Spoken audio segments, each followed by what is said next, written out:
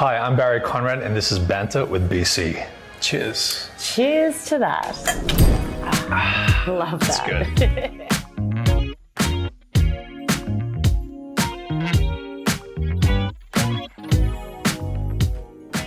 And today I'm here with my guest, Erin Molan. Erin, do you want to introduce yourself to the people? Absolutely. Hi, everyone. My name is Erin Molan, and I guess first and foremost, I'm a single mum. You'll probably hear my child at some point, and I apologise in advance. I work in the media, in television and in radio. I have a kids wear line. I'm very passionate about a lot of charities. Love politics as well. Very boring, despite the number of articles that are written about me constantly. But yeah, that's essentially me in a nutshell. And to kick things off, we like to start with something called Two Truths and a Lie. Okay. Do you know how this works? I do. You're up. Okay. All right. Two truths and a lie. I lived in Indonesia for 8 years. Mm-hmm. I have a tattoo of a 4-leaf clover next to my belly button. Okay. I was arrested for drunk and disorderly when I was 19. I want to say the first one is true, Indonesia. Correct. And you were arrested. Am I right? No. I have a tattoo of a 4-leaf clover next to my belly button. No, I was not arrested. Well, I just kind of thought maybe that type of, Well, no, I'm not saying that I'm perfect, but no, I haven't been arrested. I'm not stupid enough to get So caught. I totally got that wrong. That's the issue. I got the Indonesian one right, and that's about it. I love that. I was almost named Dean Martin by my parents. Okay, yes. Mate, the fact that you're trying to think shows me this is likely to be here we a go. lie. My first pet was a Siamese cat named Toby. Yeah, okay. And before pursuing a career in entertainment, I was going to be a forensic psychologist. Ooh. You What do you sound got? very smart, so I reckon the forensic psychologist is true. Why would you say that? Is it not? I could be bluffing. Well, see, the fact that you're even doing this now is like a mind game, so therefore I think Good it's one. true. I reckon the dog's a lie. The cat, you mean? Whatever. The cat's a lie. Cat's a lie? Is it?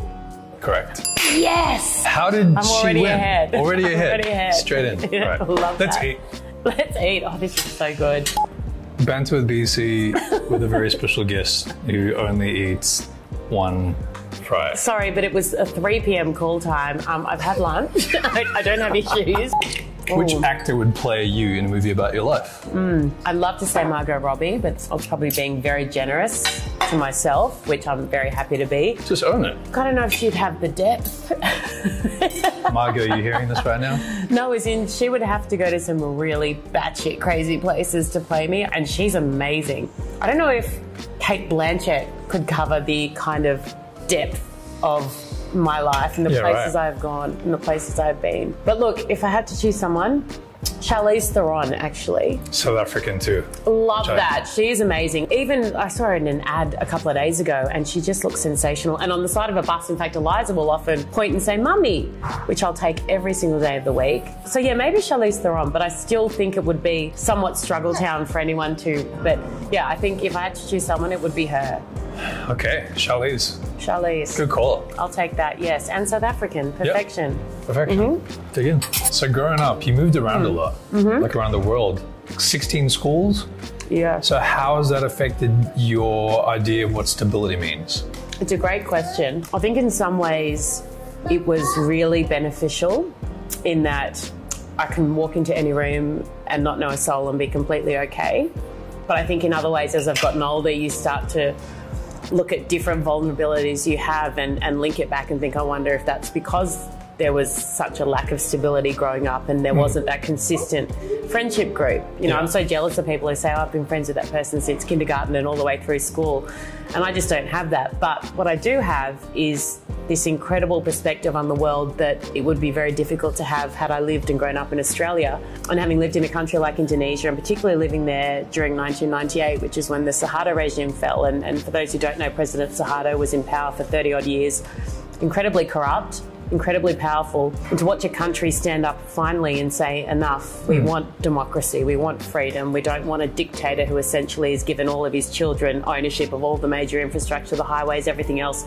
We want to elect someone, was incredibly special and significant, and was the thing that probably was the catalyst for my interest in politics and in journalism. So to be able to watch a country do that and to be part of it, to be caught up in the riots themselves. We were there when the Trisakti University shooting happened, which is a very famous shooting where students were killed, really awoke something in me at a very young age. Wow. And I think seeing as well poverty, you'd stop at traffic lights in Indonesia, and we were there as part of the diplomatic corps. We'd be in our beautiful big car with the driver, we'd have maids and cooks at home and guards and the whole thing, and you'd stop at a traffic light and there'd be lepers on the road and there'd be women with babies begging. We had 2 stints, so one when I was kind of 8 to 11, the other when I was about 14 to 17. You're exposed to that at a young age, so when I came back to Australia, I understood how blessed we were. I'd seen real poverty and real struggle daily, and understood intimately that we were so lucky to even have a roof. And I think that perspective is something that's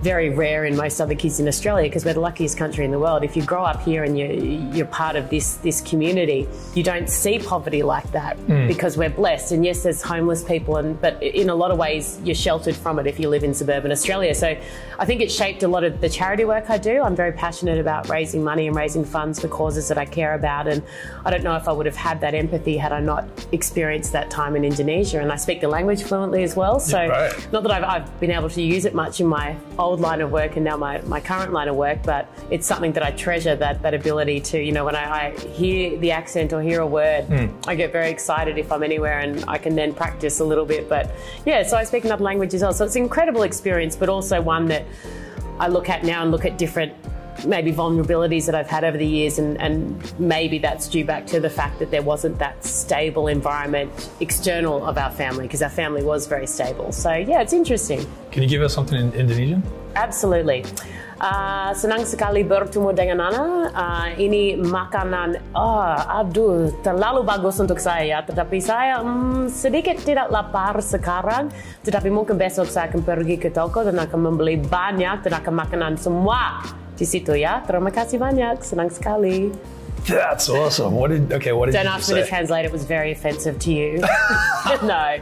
But I said, it's lovely being here. The food is beautiful. I've already eaten, so I'm not that hungry. But tomorrow I'm going to try and emulate this entire meal and eat it, and very happy to meet with you and sit with you, essentially, in a nutshell. And you know, I'm actually part Indonesian. No way. Yeah, on my mum's side. Are you really? Yeah. Whereabouts in Indonesia? Yes. So dad's African English, mum German Indonesian. Oh, I love that. But born in South Africa, so don't know really anything about it. But it's always special to meet people. Yeah, absolutely. Isn't that funny?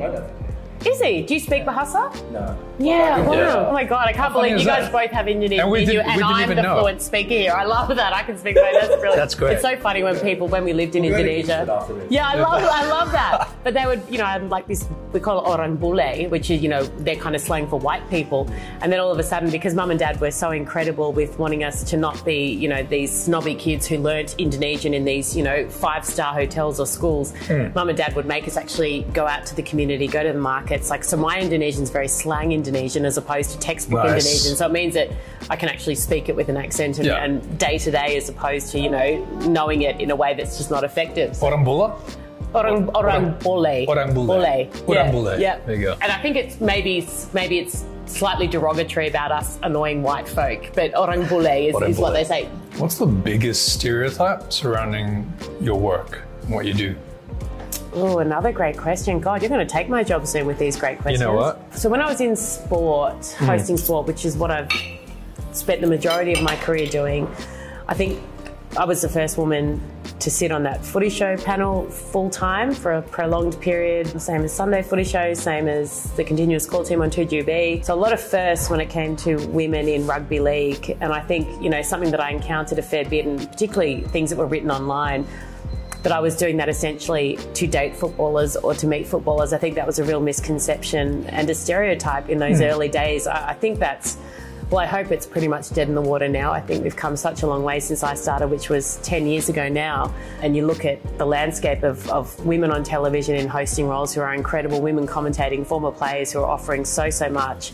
But when I started out doing that, there were very few, if none, in that field. And that was a fair bit of the kind of abuse that I get online was surrounded, you know, based on those kind of thoughts. I think that if you're semi-attractive or you're blonde, then, you've got no substance and you don't know what you're talking about, that you're there because you've, screwed people, essentially. That was written a lot when I first started. And I think as time goes on and people started to understand that, A, you're capable, because Channel 9 are not a charity, and I would never have been given that role had I not been really well suited to it and very good at it, because there's a lot of people around who would have been desperate for it. So I think the more that people get to see you, the more they understand that you do deserve to be there. But early on, there was definitely those kind of things thrown around. And, when you've worked your ass off and when you've worked so hard for so long, when you've been rejected a million times over and over and constantly sought to improve yourself and not taking anything personally and consistently gone back and tried to then finally get an opportunity and have people dismiss you in that way was pretty hard early on. But you learn very early on in our line of work that as long as you know who you are, as long as your bosses are happy, as long as you're doing work that fills your cup and that is of substance and of value, and people are willing to watch it or willing to listen to it, then, you couldn't give a tinker's cuss what anyone else thinks or what anyone else says. But yeah, I think that stereotype was very prominent early on, but I couldn't imagine it would exist now really in any kind of normal people's minds, because it's just so ridiculously pathetic. You'd hope not. You'd hope not. At this point. And you look at the Matildas and you look at not just women commentating on sport, but women playing sport now, and how far that's come, and how much of an insatiable appetite there seems to be for women in these kind of roles on TV, radio, and the media. It blows your mind, and how impressive they are as well. No one's there for tokenistic reasons. Right. Maybe that's happened in the past, and I'm sure it's happened in every field, but no more, no longer. There's too much competition, there's too much talent. Networks, they're driven by ratings, they're driven by people wanting to watch, and people want to watch competent people who are very good at what they do and love what they do. And if you don't tick those boxes, you don't get a Guernsey. So what's the most spontaneous thing you've ever done? Okay. Well, once I was drinking with my best girlfriend, Kimmy, and we decided to fly to Adelaide that night to watch cricket that ended, because her boyfriend at the time was working on the cricket, and we called in sick to work. We were a few glasses in. We showed up to the airport happy, got cut off potentially in the airport lounge, and as we flew in over Adelaide, the lights of Adelaide Oval went out and we missed the cricket anyway. But it was very spontaneous, very silly, but the stupidest thing I've ever done, and the most incredible prior to having my child, the Sydney to Hobart. I did that first year, and this is, people die in this race, and I'm not an athlete by any stretch of the imagination, but decided to go to raise money for charity. We hit the Bass Strait, nearly died, like ridiculous, massive seas. The boat got battered. It was terrifying. I spent the whole time just shaking, physically ill. It was awful. Came back. I went the next year again, despite having nearly died. And I don't exaggerate when I say we nearly died. We genuinely nearly died, but I had to get to Hobart. I'm so competitive that I had to get there. And because we'd failed, in my mind we'd failed, I couldn't have left it at that. So the next year they went again, the boat, and took me as the only celebrity, because the year before they'd had about 6 celebrities on to raise money for charity, and they took a serious team, let me come along. I did all the shittest jobs, gave them water, picked up rubbish, sunscreen, just did all the crap jobs so that the real sailors could do their job. And we won, broke the world record, and I was the fastest woman to ever sail the Sydney to Hobart. So that's the craziest thing I've ever done. And it was cheers to that. Cheers to that, because so much of my career had been spent hosting and covering these incredible sporting events like Boxing Day Test with the cricket, State of Origin, NRL Grand Finals, all these amazing things, the tennis, the Australian Open final. But I'd never actually been part of something myself, to be part of this world-class sporting event and then to win it and to come in and to have crowds cheering and to experience that even in my such minor, ridiculous, pathetic role was so incredible. So that was amazing. That's amazing. It was very cool. And look, I feel the need to remind people about it often, like on radio with Hughesy every morning. If someone might ring up and say, oh, I've just put my child in the bath. And I'll say, oh, the bath, that reminds me of that time I won the Sydney to Hobart. Or someone will talk about wine. I'll say, I love wine from the Hobart region. Oh God, that reminds, because no one asks me about it anymore. So I constantly bring it up, but if that's my only flaw, so be it. It's not my only flaw. I've got thousands. Hundreds, not thousands. Oh God, this wine's really good.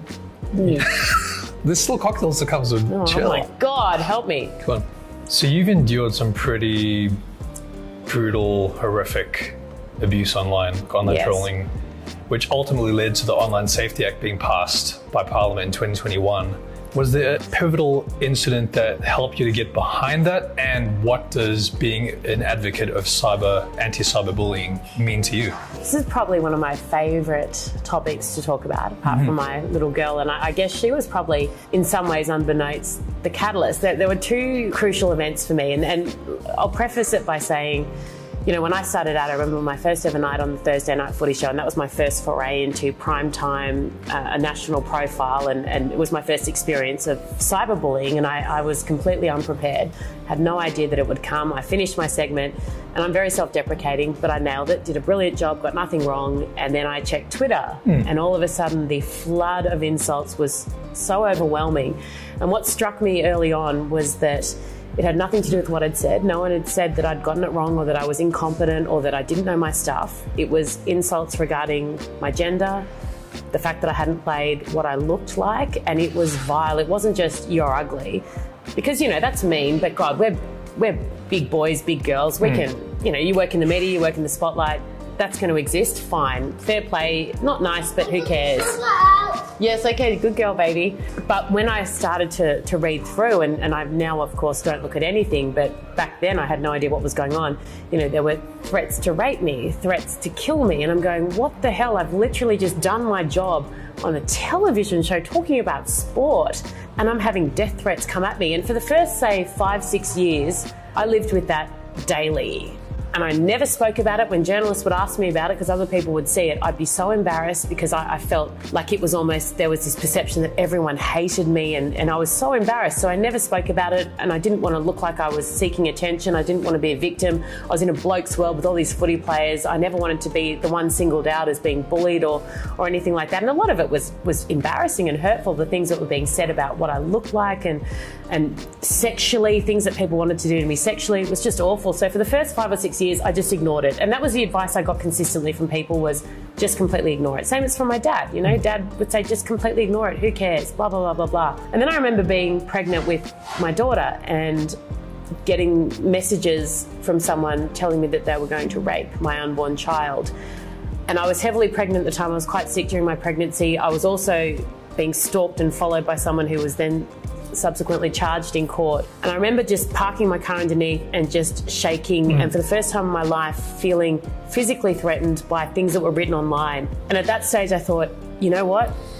I'm happy to be told I'm ugly. I'm happy for someone to say they don't like me. I'm happy for someone to say that I suck at my job. Absolutely. I don't know why, as in keep it to yourself, say it to your partner why you've got to send it to me, but whatever. But what I'm not willing to be subjected to and to put up with is someone threatening to rape my unborn child. And I went, nah. And I went to the police and I looked at all the options available. They ended up charging this bloke, but really what they were able to do was so restricted because these laws did not exist that protected people online. And what I was asking for was nothing different than what already exists in the real world. I'm not a princess. I am tough as nails. My dad was a Major General in the Army.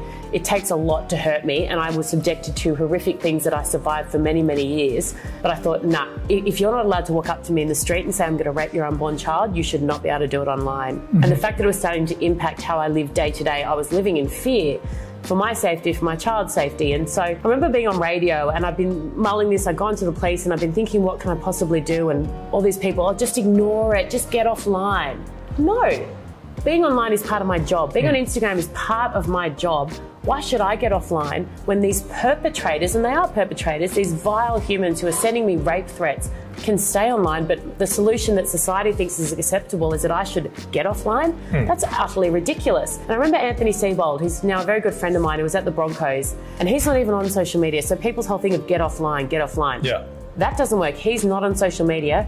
His wife and children were being sent things re threats, being told that he was having sex with players, that he was doing drugs, all these horrific things that were ruining their lives were written online, and he wasn't even online. So the whole thing of just get offline does not make a difference. And that's when I went, nah. And I was on Jonesy and Amanda in the morning and just unleashed. And it's the first time I'd ever gone off about it. And I did it in what I hope was still a measured and respectful way, but I said enough. I said, enough of this shit. You know, we are all, you have to be resilient, you have to be adults, you have to understand in the public eye there's elements that you can't control and they're going to hurt. That's completely fine. I get paid handsomely, very handsomely, to do a job that I love. How lucky am I? But you do not pay me enough. No one pays anyone enough to be fearful for your life or to be subjected to it. So then I started lobbying ministers, the Prime Minister. I went and saw him in Canberra, went and saw the Communications Minister, Paul Fletcher at the time, with Scott Morrison in Parliament, and I begged them essentially. I said, you know, for our kids, we need to protect our kids. I'm fine now. You know, there's nothing that anyone could write about me online now that would hurt me. I've been subjected to so much. I'm so resilient and I'm battle hardened now, which is a bit sad in itself. But this is about our kids. I want my daughter to be safe online. I want your daughters to be safe online. I looked the Prime Minister in the eye and said, I want your daughters to be safe online. And pushed and annoyed and went on every platform that I could possibly get onto to preach this. And the correspondence that started flowing was mind-blowing. Thousands and thousands of messages, letters, emails, people stopping me in the street, teachers saying to me, I teach year 3. The first 2 hours every morning is not maths, geography, English. It's dealing with the fallout from the online bullying the night before. And I was blown away, 9-year-olds. And because post-COVID, all these kids were suddenly online. And even if your parents took them offline, this whole just get them offline, other kids were online writing things that they'd then go to school the next morning and be told, and they'd be distraught. And I just went, there is nothing here that disincentivizes people from perpetrating online. There is nothing that someone says, oh, I shouldn't write this rape threat because I might go to jail. They go, I can write this because it's a free-for-all. All I said was, we don't need laws to clog up the system. I don't want 1,000 people in jail. I want laws so that people think and go, wait a minute, there are consequences for my actions that didn't exist before, but they exist now, so I'm going to think twice before I do this. You put one person on the front page of the paper who's been sentenced, who will go to jail, who will pay a price for threatening someone's life online, and you stop 99% of them. And that was kind of the big motivation and belief behind it. And it's, you know, the more I spoke about it, the more hate that I would get, the more abuse I would get, the more threats I would get. But once, you know, I'm like a dog with a bone, and once I determined that something needs to be done, and I was in a position where I'd been a victim of it, so I understood it, and where I had enough contacts, my beautiful dad in the Senate, and I couldn't care less. I was happy to use every contact he had to get this legislation over the line, and we ended up doing that, which is one of my most, you know, one of my proudest moments. And I took my little girl, who was just 3, I think at the time, she's now 5, with me to Parliament House, so that one day I can show her, when she's a bit older, that she was there for this historic occasion that I think has helped save lives, absolutely, and help make the online space safer for people in Australia. For kids in particular. Yeah. It's amazing. Thank you. And that leads me to your documentary, the Sky News Haters Online, Erin Strikes Back. What was that process like to make, and what did you take away from that? Can I tell you, I keep saying great question, so you're not going to edit that out because it's very complimentary to you, I'm sure, but I sound like a broken record, but it is, because I thought I knew everything about it, and I thought that I had done all the work I needed to do on myself to be okay with what I'd gone through. What it did for me, that experience, because I'd never really spoken, apart from, say, Anthony Seibold and 1 or 2 others, but not in great detail, I'd never actually spoken to someone who understood.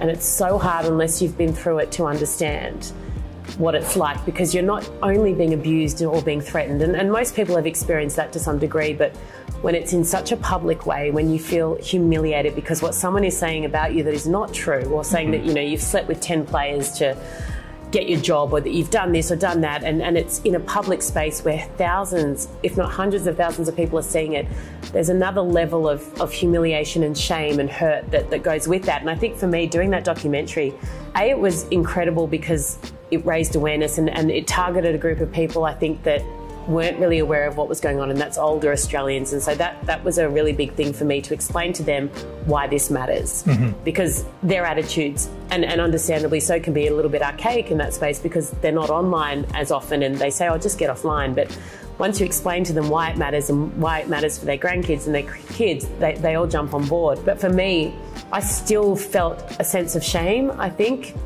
because I'd been told so many times how shit I was, how ugly I was, how disgusting I was, how bad I was, how many people hated me, how I'd ruined this, ruined that. But, you know, that said to you daily, even when you block it, even when you don't look, you get alerts. Even when you don't search comments, you still see it. It's impossible not to see it. And when I now don't look at anything, and that's my coping mechanism. I haven't for many years now. I don't look at comments on articles.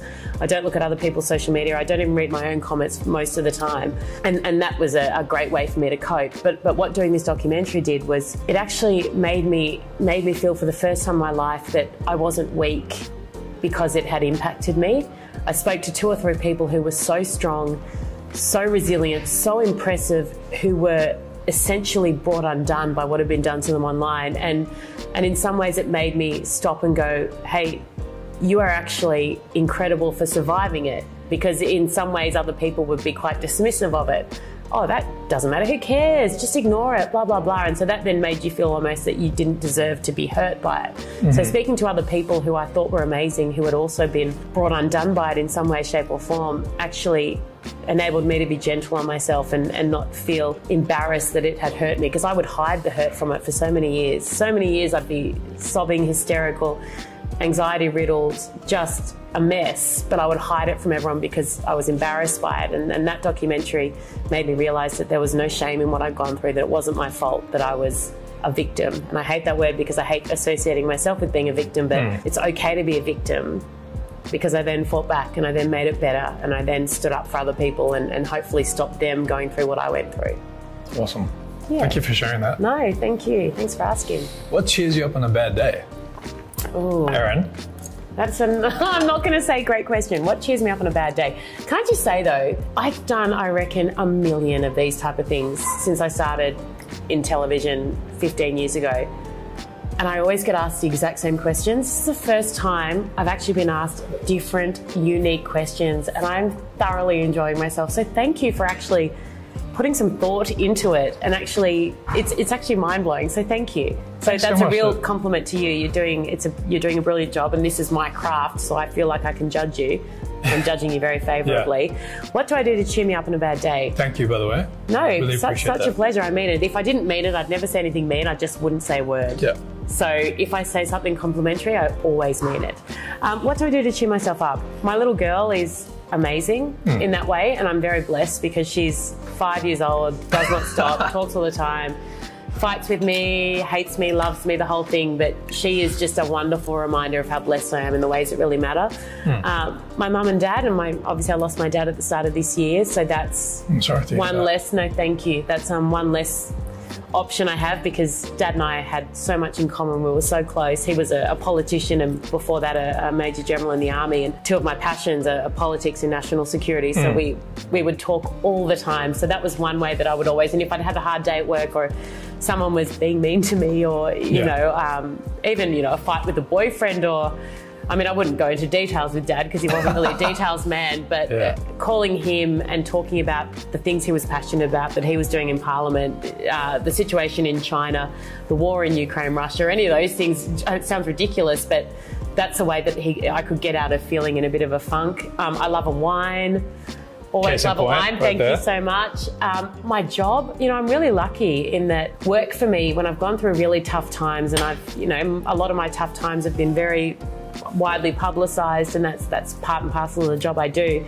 But for me, always rocking up, and that's something I've always learnt, that even if I'm at home under the doona and think, I want to hide from everyone, I don't want to be seen, I'm either humiliated by what's on the front page, or I'm angry, or I feel I've been unfairly done by, or I'm upset, or I've had a fight with my partner, or blah, blah, blah, blah, blah, blah, blah, I always show up. And that for me enables me to keep going. And Dad was exactly the same. And I get that from Dad, just this incredible work ethic that you just show up, you don't let anyone down. So that actually helps me get through tough times. I watch news. It's really ridiculous. But I watch Sky News, I watch the BBC, I watch Fox News, I literally, and I read news, and I listen to podcasts on Ukraine, Russia. I have this insatiable appetite for information and for news, and that cheers me up as well. So I need to get into something skanky like Real Housewives or something to probably lighten up a little bit. But yeah, and being with people I love, being with my partner, being with my little girl, with friends. I don't have a big friendship group, I really don't, and I'm very happy to admit that. It's and I think with the schedule that I have, I kind of look at what matters to me and what I can make time for, and really only a couple of friends that I see a lot. My work colleagues are my great friends, and my family are obviously friends, but there's just not a lot of time outside of that. Yeah. To have a big circle of friends. So I've got a small circle of friends who I love as well. So yeah, those are probably quite normal things. It's the ragu. Oh it's really God. good. It's the crowd favorite. That ragu is ridiculously good. Thank you so much. Oh, stop Ricardo, it. you're the best. And that's special food. You're the best. Thank you so much. That's beautiful. Oh my gosh. We have to start with it. Okay. This place, I told you, right? Oh, I It's know. legit. This is ridiculous. Yummy. Wow. What's your cocktail? It's something with kiwi, which You is love that? I'm a kiwi, so that's Yep, good. there you go. You're a rugby union fan? Well, it depends who's playing Yeah, on right. the day. What about you? Obviously. Yeah, no, I actually loved rugby union and, well before league. And I was always Richie McCaw rather Cheers. than Dan Carter. Oh, why? I Okay, give me know. 3 reasons why. Richie McCaw, he's rugged. That's not Dan a reason. Carter's That's not a way too- reason. We're Dan talking about Carter's- skill. Come Dan on. Carter's way too pretty. He's I not. think you were talking about Okay, well. the okay. aesthetic. All right. Just the way he led, the culture that he created in the All Blacks was phenomenal. Yeah. And I love his wife, who's this beautiful former hockey player. Yeah, right. He's just, yeah. Oh, look, Dan Carter's amazing. Got a great perfume available at Chemist Warehouse at the moment. Product placement. Yeah, he'll go all right as a, we're doing those ads on radio at the moment. Oh my gosh, that tastes like a frosty fruit. Melted. Don't let it fool you, though.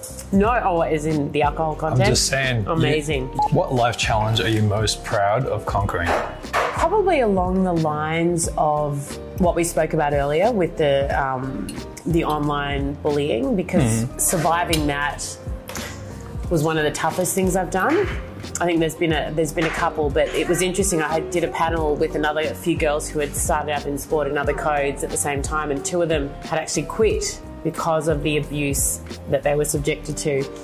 And a couple of them said to me, we weren't as strong as you to continue. And that also made me realise that I should be immensely proud of being able to continue to do what I love and what I'm paid to do in my job and my career, whilst being subjected to these horrific things that most other people weren't being subjected to. That's one thing.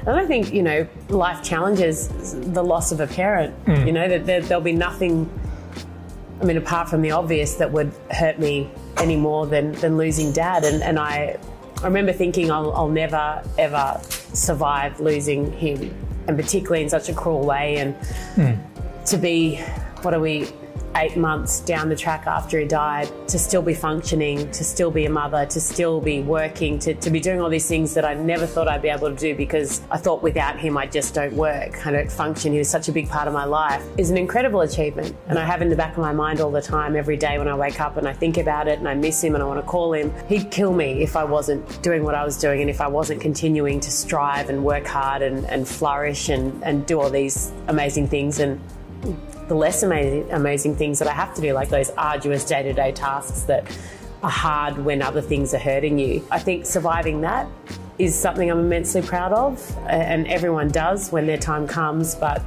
there's no kind of handbook for it, and it's, I don't think I'll ever be okay again. I'll never be good again, I don't think, because he was such a big part of my life, and the way that he was taken was so cruel and horrible and awful, but continuing to try and live my life in a way that would make him proud, I think is an achievement. And sometimes I think we don't give ourselves enough credit for just doing the things that we're expected to do. When my relationship broke down with Eliza's dad, going from what I thought my life was and would be, which is being part of a family unit, raising our child together, having more kids, sharing that with someone, to suddenly being on my own, being in a really tough place, and having to still love her and make sure she's okay when I was falling apart, is also an awful, hard, tough thing to do. But to have done that and gotten through the worst of it now, I think, and to see her so wonderful and beautiful and secure and happy and settled, I think is testament to that incredible ability to survive as well. So I think in every single parent, every person who's lost a parent, every person who's gone through tough times, to just survive and function sometimes is incredible, and we should stop and give ourselves credit for it, I think, more than we do. It's beautiful. Okay. Erin. Barry. Wait, you need a sip of alcohol before you ask this? Oh Lord, help. And I don't want you to sugarcoat this. What is your weirdest habit that people wouldn't know? Everyone out there, so many people in Australia know who you are. What is one of the most weirdest habits that you have? Oh Lord. Weirdest habits. I have this chin hair that I'm always trying to pick. And if you watch any clip from Hughesy and Erin, the whole time I'm like this. Even when serious? it's not there, I feel it there. It's like a presence. The chin hair. And it's honestly, it's one, maybe two, if I'm being honest, but generally one. And it's about there. And I'm constantly, when I'm driving, all I do, if I drive to Canberra to see my mum from Sydney, 3.5 hours in the car, the whole time. Is it the one there? No, stop it! Don't look at me. I know, and it's kidding, honestly, I'm kidding. and half the time there's nothing there, but it's just, I don't know if it's how I deal with anxiety or when I'm nervous or just, it's just habitual now, but that's something I do. Don't think it's something more attractive, like another habit that might make really people real. like me. I like that. That's It's good. so real. That's good. Absolutely. I'm probably due for a wax actually, so don't look too quickly. Oh, But in wow. terms of habits, I mean, I watch way too much news. I would rather, you know, We need to sit there change and that. watch. We need to I get know, you onto I need something. to be much more Like, what about a exciting show, and like cool. a series, not like a reality show, but like I feel like when I don't have my child and when I don't have work to do, I'm so tired I'm either sleeping or I feel like then I need to watch this so I've got less work to do when I'm getting ready for my show, so I'm more across things. But I have watched a few episodes of that Housewife show. And my God, it actually makes me feel better about myself because I thought at times that I'm batshit crazy and my life is psychotic. But when I watch their lives, I'm like, I am sweet. I'm sure you know normal. some people like that though, right? Yeah, absolutely, every day of the week. Could name 8 for you, but wouldn't right now. But yeah, that's basically It's for the after show. And to finish things off, I'm going to hit you with some fast trivia. You I ready? hate this. Yeah. No, I hate this, but go. Okay, question number 1. Which city has now sunk by 150 centimeters and has the nickname Big Durian? Okay, you're asking someone who works on Sky News Australia about something to do with climate change, I'm assuming? The Big Durian. What's the city? Oh, God, I have absolutely no idea. Is it in Australia? Is it international? Is it the Pacific Islands? You tell me. Big Durian. Is it in Indonesia? Because isn't durian a fruit from Indonesia? It's a good drink. Is it Kalimantan? Sumatra? Sumatra, Java? No, they're not cities, they're islands. Jakarta? Yes. Is it correct. Jakarta? It's Jakarta. What? You've got it. Yes, because the durian actually tastes amazing, but the smell will make you. But I thought you'd get that straight away. No, The smell is disgusting. The smell is disgusting, but the taste is amazing. Oh Yep. my God, yes! Well, you got it. It took me a while, but I got there. Question number 2. Yes. In the Australian Army, who commands formations of division size, holds senior executive appointments within the Department of Defense, and is referred to as the 2-star rank? Major General. Correct. Salute to you, Dad, up there. Which gymnast holds the record for most all-round national titles with 8 US championships? Simone Biles. Correct. Yes! I love her, plus Nadia Comaneci, plus Olga Korbach, and Alexei Nemov was my favourite ever male gymnast. It was amazing. Oh, I like Svetlana Korkina as well because she was tall. I was obsessed with gymnastics for years. Okay, you're never going to get this one. Oh. Which TV presenter once ordered Uber Eats 6 times in one day? 6 times in one day. Now, I've got to say, the Who is that? headline for that was very misleading because it made it look like I was doing other things 6 times in a day. So, news.com, Daily Telegraph, Daily Mail, you all got much mileage out of that. Me. And it wasn't, Erin it Molan. sounds worse than what it is. 6 I had to times? order salt separately because the fish and chips came and there was no salt. You ordered salt separately from the servo. And yes, the servo's 300 metres down the road, but I don't like to get out much. Yeah, I'm not a big people person. Final question. Oh, yes. To sum everything up. Am I 4 from 4 so far? Yep. Yes. The process and outcome of successfully adapting to difficult or challenging life experiences is called? The process or outcome of successfully adapting To difficult life challenges or experiences is called? Is it resilience? Yes, correct. Oh, yes! Yes! God, this 5 is for my 5. greatest. This beats the Sydney to Hobart. Yeah. This beats childbirth, having her. This beats... What else have I done that's impressive? The legislation, the Online Safety Act. This is my greatest moment. Erin Molan, thank you so much for coming on the show. It's been a pleasure. You're amazing. That was so much fun. Thank you for having me. Thanks for watching. Oh, that was awesome. Yay! If you love this episode of Banter with BC, don't forget to like, comment, share, and subscribe. Thanks for watching, and we'll catch you next time.